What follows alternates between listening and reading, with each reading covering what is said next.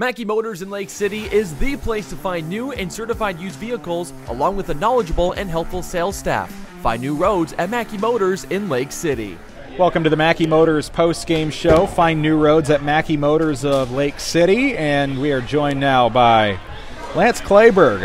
An impressive night for the junior. He finishes with 17 points. Congratulations on the 24-point victory. You guys get the win tonight, 68-44. Let's talk about the win here and get your thoughts. Just you pulled away at the end to win by 24. First half was fairly closely contested, but a big third quarter for you guys really put it out of the way. Talk about the win. Yeah, it's just a team effort as always. We like to play team ball. It's fun sharing the wealth. Everyone gets their points, get rebounds, everything. Just fun to play team ball. Tanner Oswald led the team in scoring with 21. He got hot in that third quarter. He hit 4 threes, and I think he scored 17 or 16 somewhere in there just in that quarter alone. What was working for him that you saw out there against what the Rocket defense was doing? I don't really look at the defense too much. He's just a natural playmaker. He knows how to play the game very well. He just runs our offense very well, along with Easton and everybody else. It's just feed the hot hand and have fun. It seemed like tonight it would go in spurts. Somebody would have the hot hand, then it would move on to somebody else. Early on, it seemed like Raiden Doty was the hot hand. He had 10 in that first half, I think 8 maybe in that first quarter. You guys came out and you led 17-9 at the end of that first quarter. What was Doty able to do so well early on? He just finds a good spot. He knows where to go, where to be at a certain time, where the ball is at. He knows how to place himself, and he knows how to catch the ball, and that helps. Easton Hayes finishes with 4, Gabe Obert 8, Floyd and Heidoff each get 2. Nice team win for you guys. How did the game play out compared to what you guys were preparing for here tonight? It's pretty much how we play. You know, we go hard on defense. Easton knows how to play great on-ball defense, and we just help out. It's just team ball.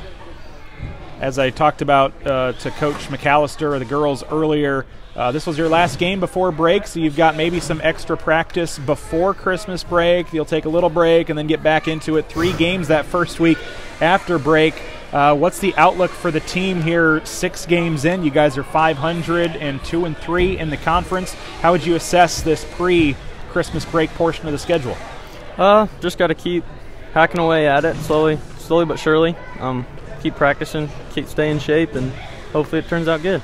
Awesome. Well, congratulations on the win. Enjoy a little time off after, I'm sure, some practice over the next week, but nice job on the win, and best of luck when we fire up 2022. Thank you. That is Lance Clayburg of the Crusaders joining us here on the post-game show. And now we'll grab Coach Meyer and see if he wants to come on over and grab an interview with Cory Meyer of the winning Crusaders here tonight, and we'll hand the headset off. Coach, congratulations on the win, 68-44 tonight.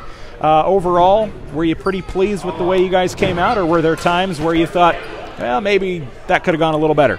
Well, obviously there's periods throughout the game that you do some things that you're thinking about, what are we doing? But I thought, for the most part, our defensive effort was really good, especially the first half, and I thought we did a good job of trying to really take Cook and Regaler away. Credit to 14. He stepped up and the Molina kid made a bunch of shots in that first half and really kept him afloat.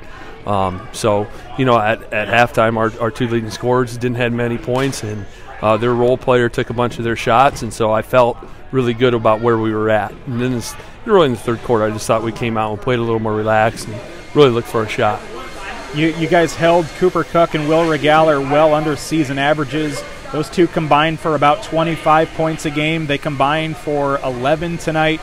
Defensively, were you guys honing in on those 2 at all, or did it just kind of play out that way? No, yeah, we take a lot of pride in trying to hold their scores down. I thought Easton did a great job, really just trying to stay in front of Regaler. And he had a couple tough calls against him early, but I thought in the second half he was in legal guarding position, and he moved his feet laterally and just stayed in front. And then I thought we did a good job. Lance did a good job on the Cook kid. We tried to run some backside help once in a while too, so it was a good team defense. In that second half, Tanner Oswald really got going, hit 4 threes just in that third quarter. Offensively, the third quarter was the best quarter for you guys, and then the other 3 quarters you scored anywhere from 13 to 17 points. You put up 23 in that third quarter, and it was also tied for your best defensive effort as far as giving up points. You gave up 9 in that quarter, 12, 14, and 9 in the other 3 quarters. So what was that halftime speech like, and how did it fire up the guys so well? Yeah, I can't take a lot of credit. It was honestly, some of those upperclassmen. I thought Gabe's effort defensively in the third quarter really sparked our offense, and he got out there and ball pressured, got a couple steals. Same thing with Easton, and we were able to run a little bit in transition. We got a couple easy looks in transition on threes. Sometimes it's hard to score in a half court for us, and if we can throw the ball ahead before the defense is set up, we got to take our chances. You started with a couple of wins to begin the year, a 3-game skid. Now you get to go into Christmas break back to 500 with a win under your belt. How would you assess the first 6 games of the season, and what are you hoping to work on before a busy week come January 3rd? Yeah, so, obviously the basketball season is a long season, such a grind. And so we started off pretty well.